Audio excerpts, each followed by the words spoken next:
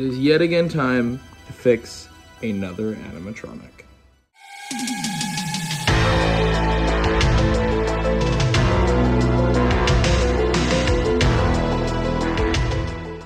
Now, a lot of people don't know that I actually own this animatronic. It was an animatronic I bought in the November, or like 50% off November 1st sale.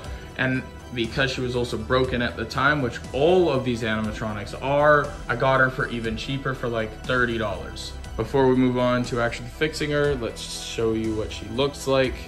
There it is. 2023 Eternal Rest. Now, if you have any knowledge with Spirit Halloween animatronics and you've seen this animatronic before, I already can guarantee that you know what's wrong with this thing. To those of you who don't, let me turn her on so you guys can see.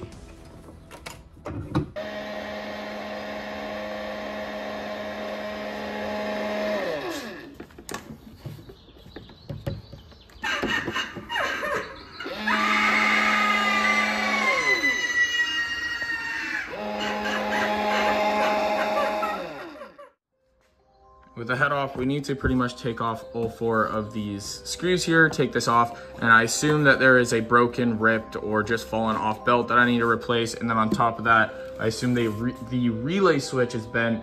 So let's see if she even is fixable.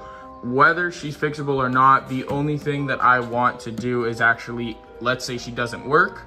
The only thing that I want to do past that point is take out the motor so she doesn't make that screeching noise. So at least she just screams and she's a static. Because I'd rather her be a static than her head constantly spinning, or not spinning and just making a screeching noise that I really don't like listening to. In my case, I assume there are 2 things wrong with this animatronic, but we're going to actually see what is wrong. All right, let's see what's going on here. Yeah, okay, there's the belt. Knew that was one of the problems, but it's definitely not both of the problems. Oh yeah, there's a relay switch. What the heck? Okay, I need to take a closer look and look at this off camera, because this relay switch, at least off of first glance, looks so broken. Oh my goodness.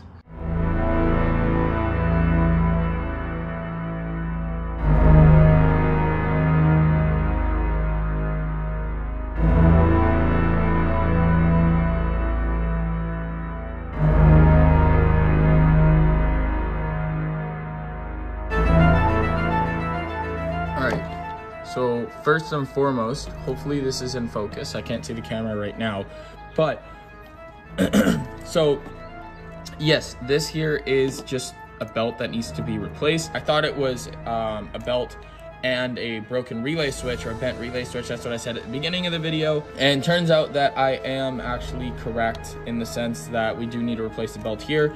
And this relay switch, for whatever reason, is like really broken. So it's hard to get really a close up here, but this metal piece here, I don't know if you can see that, whether that's in focus or not, I'll zoom it in, but that metal piece there is supposed to click this red piece, which you can kind of see it, and when it clicks that in, it's pretty much telling it to stop. So what I'm gonna try to do, because I noticed that what it's doing is when this is spinning, it's not actually hitting it enough. So what I'm gonna attempt to do is put like a glue dab here, or something, because actually I can't do a glue dab because of this piece here. Nonetheless, I'm gonna see what I can do. Maybe put a glue dab here, so when it passes it and it has a larger area to hit. But I'm gonna see what I can do. I'll try the glue dab first. If that doesn't work, then we'll try something else. Hey you! Don't watch that! Watch this! This is the heavy monster sound! The nutsiest sound around! So if you coming up the street... Alright, so I've spent the last like 15 minutes taking this off. I don't know if you remember it from before, but it's like gone now. Like I just cut it off because I don't need it. So now I'm able to put glue on this piece and it can turn without getting in the way. So I'm gonna start gluing it. Hopefully this is long enough. Yeah, it is. Okay, what I'm gonna attempt to do is I'm just gonna see what it does. I'll end up taking it off if it doesn't work, but I just wanna see if I put like a massive dab of glue like right there. I'm just curious. This is like a test. This isn't the final product. I don't want to put that there and see if it's like thick enough to actually now hit the relay switch. Because this is plastic, I can just take it off if it doesn't work.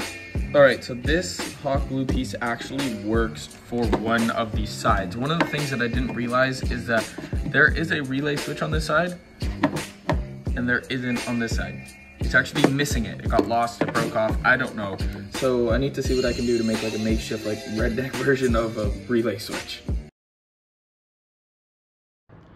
All right, so I've been working with this thing for the last couple of hours. I mean, I haven't been sitting here in front of it. I took a break, came back, and if I'm being fully honest, I think the easiest thing that I could do would just be to take the motor out.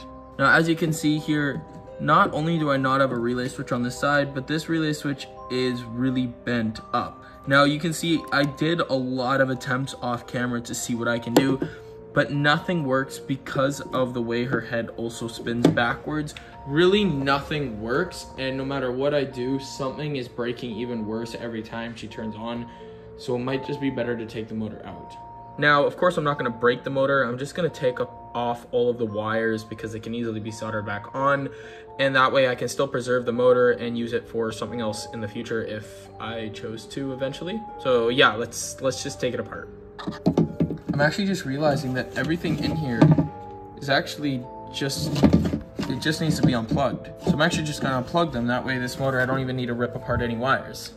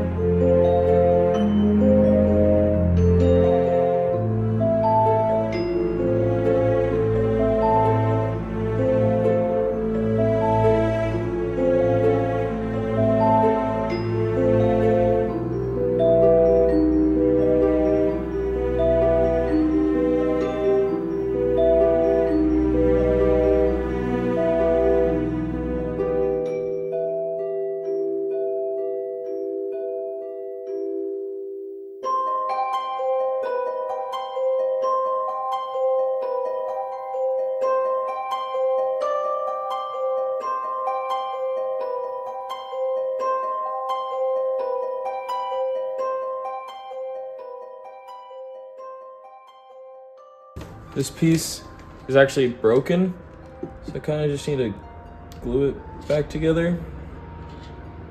Should be fine. Hopefully that works. That little glue spot, but if it doesn't, it doesn't. All right, I got this piece glued and taped and whatever. Got it all like put together as best as I can. Now I'm gonna put this back like that. Could just glue it. I think I might just glue it because I don't really plan to get in here very much. One time I do. I doubt a couple dabs of hot glue is gonna really prevent me from opening it back up.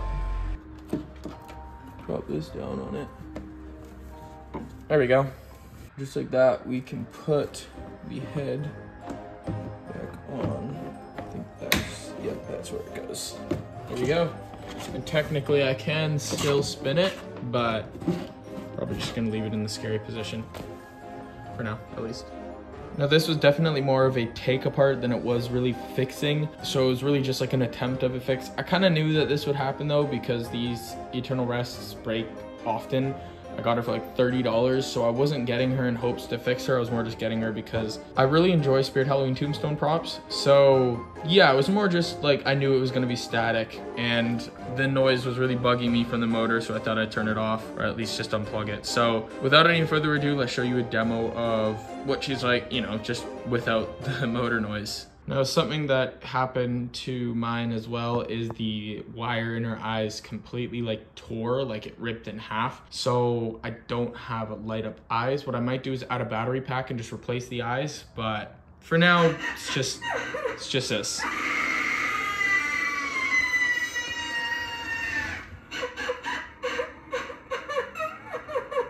You know, nothing too special, just the motor screech isn't really there anymore.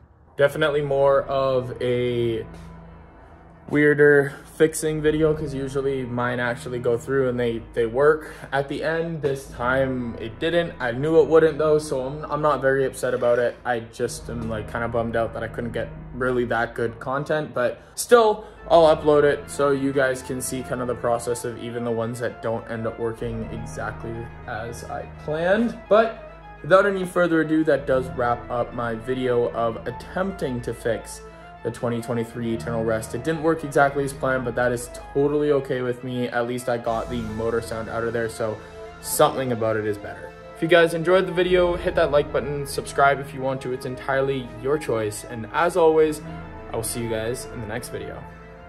Bye, guys.